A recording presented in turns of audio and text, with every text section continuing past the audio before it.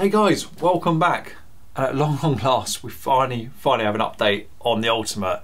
So I'm super excited. We'll go straight in. Let's roll these credits and make a start.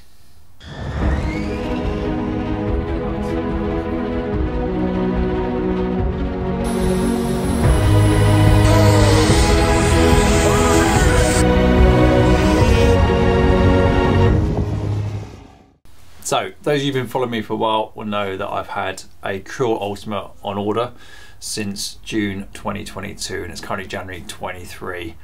And there's been some delays. Now I expected to wait 3 to 4 months. I was hoping to do the build over the winter. We're now coming to new season, it hasn't turned up. Now they did send me an update before Christmas and this is what happened. Now, as you can see, there's kind of an issue there with the numbers on the fuselage. I mean, it's not meant to say 00E, it's meant to say 300. So yeah, they laid up the fuselage wrong. It's composite mould, all sprayed in the mould, and the template was the wrong way around, which basically put me to the back of the queue, which of course I wasn't too happy about. They said they'd bring us to the front of the queue, but then of course we've had Christmas, everything shuts down, and then they're getting extremely busy as well at Krill, so now I'm still waiting. Yep, it's end of January. I expected it in January, I expected it before Christmas. Now more likely to be February. So in the meantime, I bought something else. I mean, why not? I saw this little gem come up, so I need my Ultimate fix. Ta-da! Here it is. Not quite what you're expecting, but it says Ultimate on the side, it says 3D, it's a biplane, why not? So as you know, I do occasionally look at the classified listings, what's for sale in the forums. Saw this come up, thought I need some Ultimate action. Wasn't really going to bother with it until I watched this.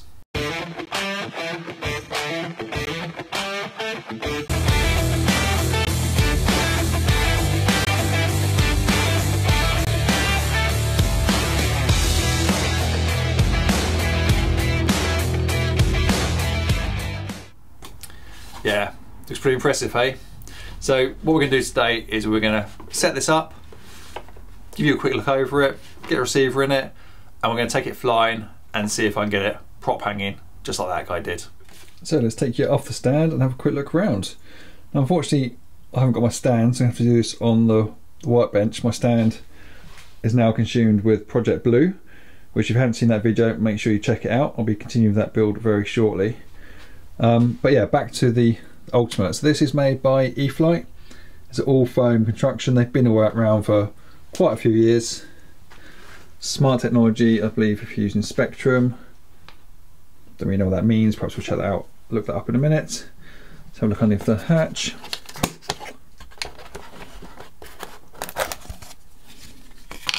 So these can run on, I think 3S2200s was recommended, or 4S2200s. We don't have any of those, but we do have, what do we have up here? We'll see if this fits in it. We have a 4S2900. Yeah, it looks like that should work. Get that sorted out in a minute. Canopy doesn't open up. I guess the servos just are what they are, really. We'll see how they work, as long as they do the job.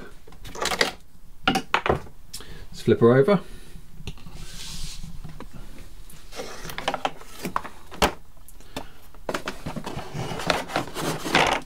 It just kind of is what it is, really, isn't it?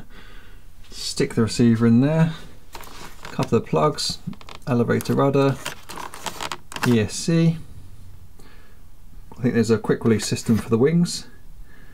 So I suppose we better take a look at the wings, really. Now I have got a laugh because I obviously bought this second hand, as I said, and the guy I bought it from gave me the wings in a black bin bag. Now perhaps he's being generous and saying, keep all the bin bag, you're probably going to need it.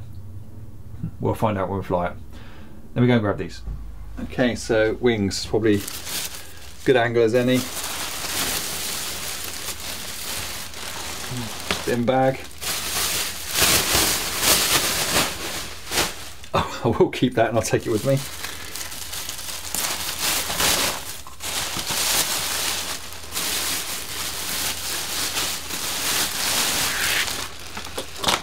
What else do we have? Aha, Instructions.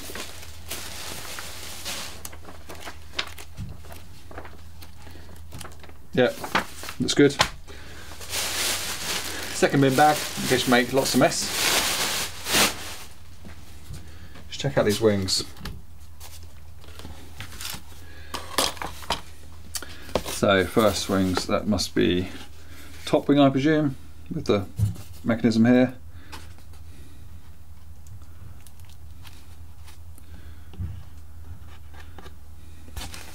Little ball connectors for the rods to go between both the ailerons. Stiffeners in here. It kind of is what it is, guys. You know, it's a foam model at the end of the day. But that's a small wing, isn't it? So I think this is 90 centimeters.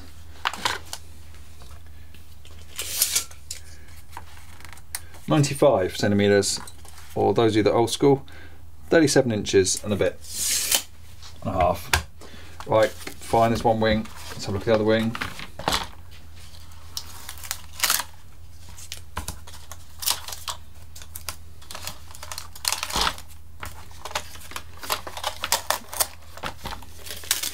Thanks for securing all that, appreciated.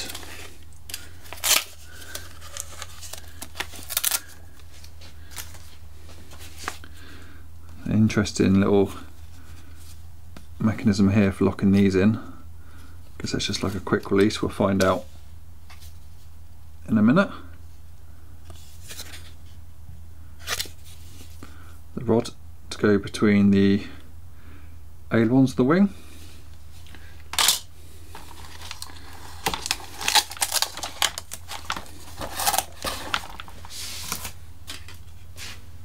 And obviously the same on the other side.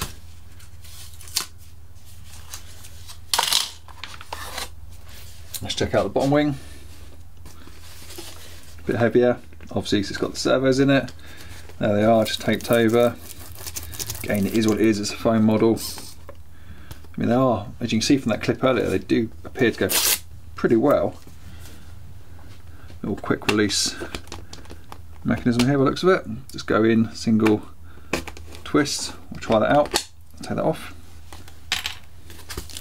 Other servo.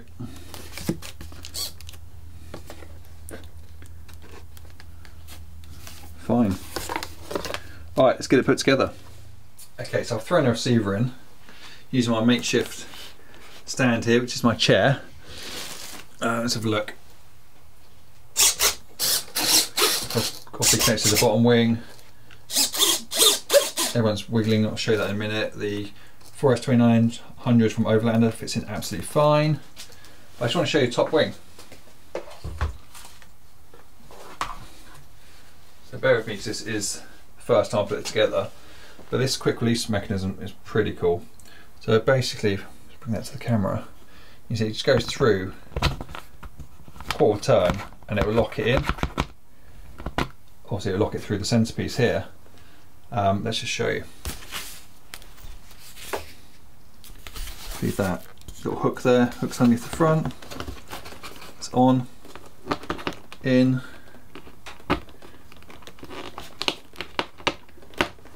Quarter of a turn. And that's on. That's solid. It's pretty cool. I mean, I'm never going to take the wing off because it's going to stay assembled in the van of the year. But it's a nice little mechanism there. One thing that used to put me off biplanes was all this extra assembly you have to do. So obviously it's double wing, normally you have to do the struts, but yeah, I like that. So let me put the struts in and then we can show it.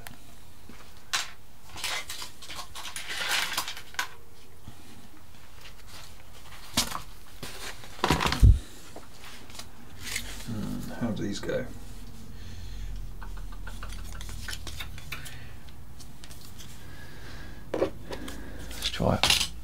So I'm presuming that goes on the inside.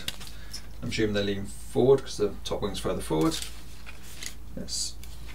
How they lock.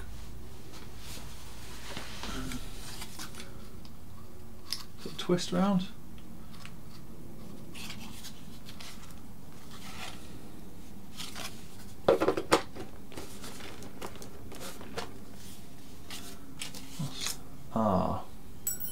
No, don't do that. Let's try like this then. It's a pin.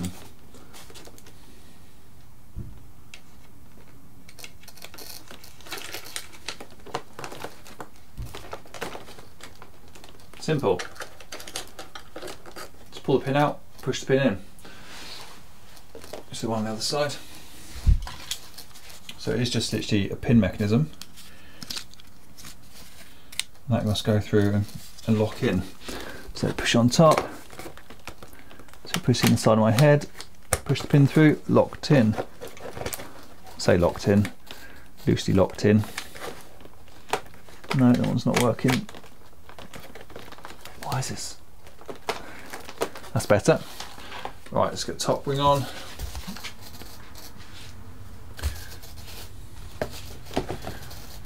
If I can just put that loose for a minute. Clip it in, just put that in there loose. Give me a bit of wiggle room. I pulled this pin out already. That's in the slot.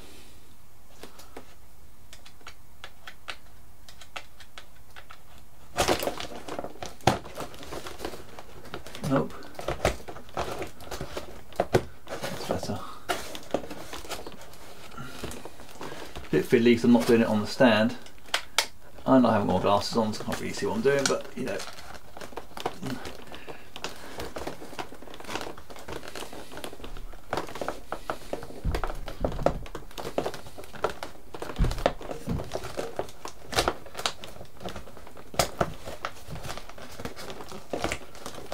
Okay, that's it.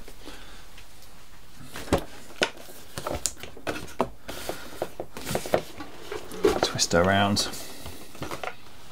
I'll give you a better view of this. It's a bit awkward because I'm not. No. Let's try something. No, that's the wrong way.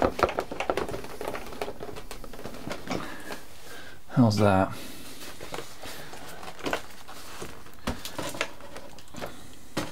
There we go. There we go. Let's try this one. Let's try and film and pin and all sorts at the same time.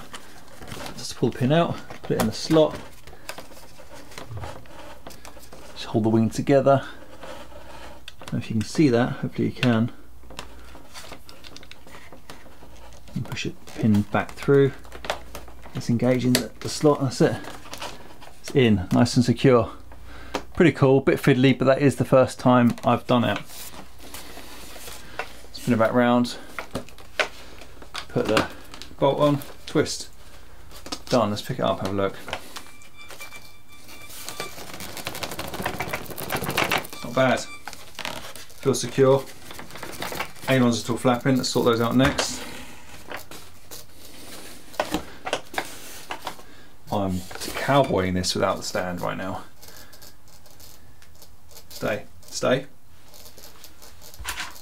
Okay, so got ball joint at one end, hook at the other end. What could possibly go wrong?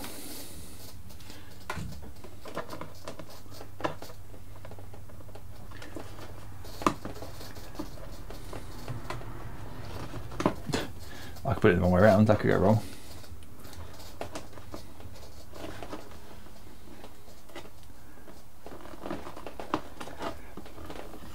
Right, there we go. Clippity clip. Pop that badger on. Let's try the other one.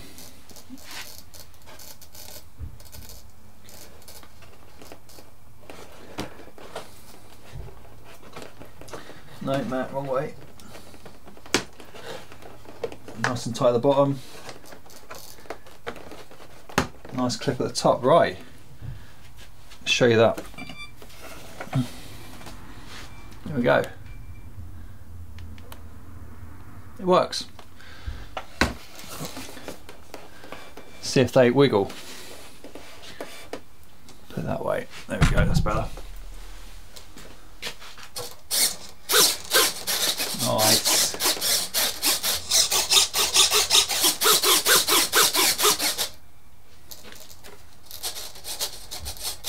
Must die a little with Expo. That's good. Joe, I'm tempted just to fly like that. So, see if we can just test the engine. Let's move you out of the way before I end up chopping my fingers off or something. There we go. Right, transmitter. There's the hatch, full effect.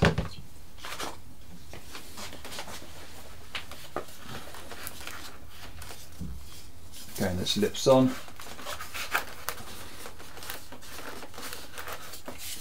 Make sure the cable's out of the way.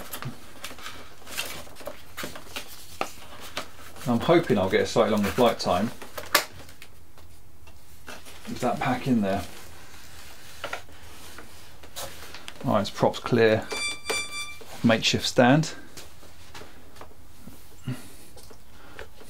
Let's try it.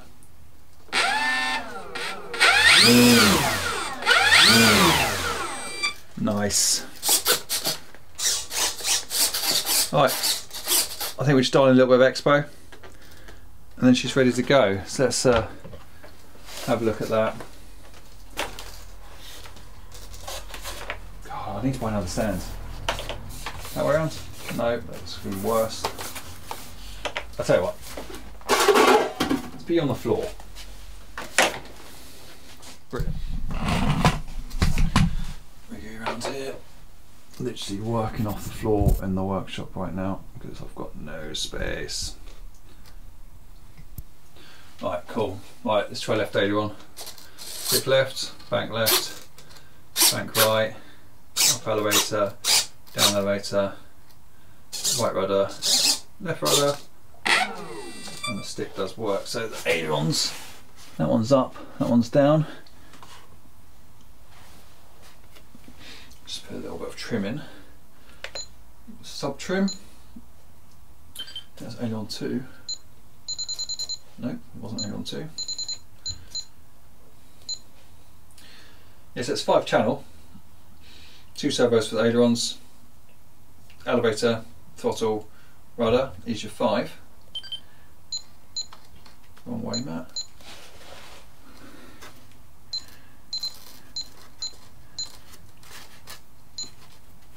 That's about there. Try this one. That feels about right. So I won't bother setting up any conditions. I don't do that until after I've flown it. But let's go into AFR. Oh, I need to charge up before tomorrow. One aileron. Let's just put a bit of expo in there on the negative. Try 35.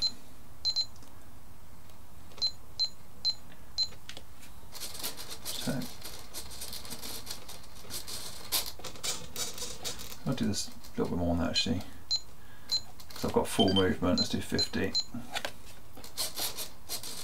Yeah, it feels a bit better. So just iron it really at this stage. Do a bit on the elevator as well. Oh, not positive, not negative. Do 35 in both directions, negative 35.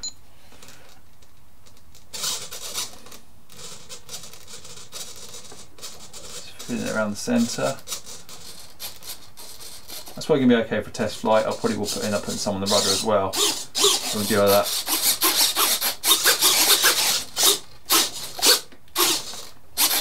Do that after the first flight. I might end up putting a condition on, dialing the rate down a little bit. But let's give it a go. So apparently with these as well, you can also reverse the propeller. I might need to read the instructions for that. But anyway, let's go and take it flying. Let's hope you'll get longer than the 4 minutes everybody else is getting with these. Yeah, let's take the black bags as well. Let's do it. Okay, we're doing test flight with the E-flite Ultimate. It's pretty cold down here, but let's give it a go. So let's check the controls over. Up elevator, down elevator, left, right. So I've left it on full controls and just put about 30% expo, as you saw earlier. So let's see what happens.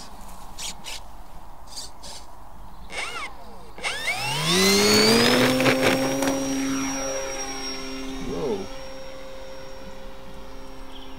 A little bit out trim.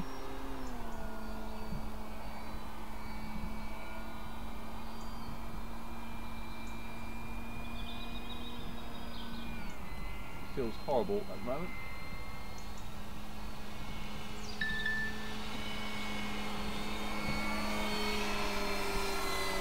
Very twitchy.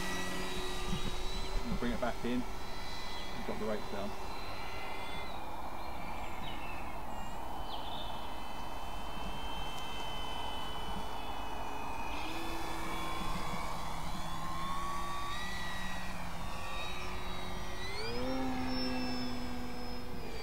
It's flying horrible.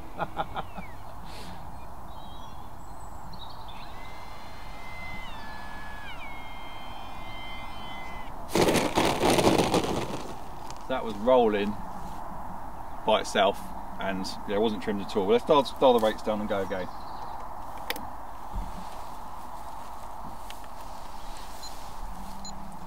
It's back into AFR. Let's drop the ailerons down.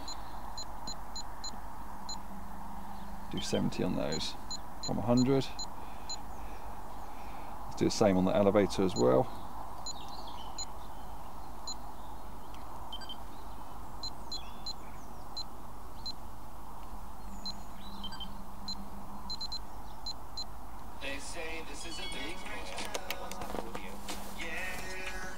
So everything's on 70, let's give it a go.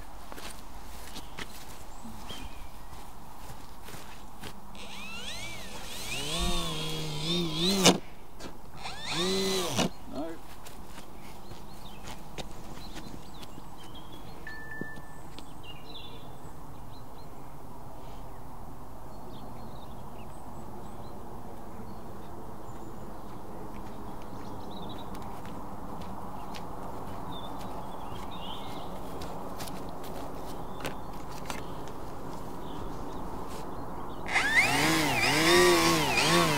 Ground is so hard.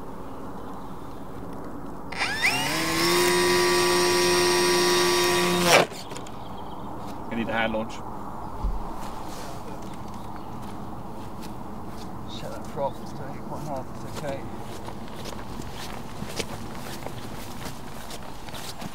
Nice. Cool, bloody hell, yes. It is over, isn't it? Bloody hell. Feel comfortable with that? It's got a lot of power. Yeah.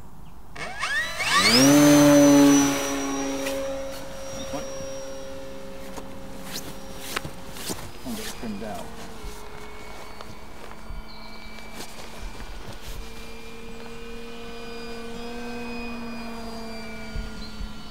Right, that's the elevator better. Definitely smoother now on 70.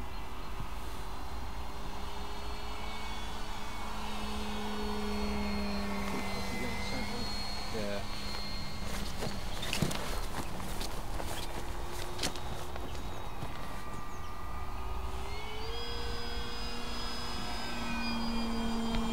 Like the servos aren't centering. Do you know what I mean? Hmm. Can't trim the ailerons. Bring it in, see if it's binding, I guess, mate. Get a little bit higher and see if I can get. I'm sort of holding the elevator. Lots of power. Yeah, still wants loads of movement coming out. Yeah, it's like a half throttle, it flies much nicer.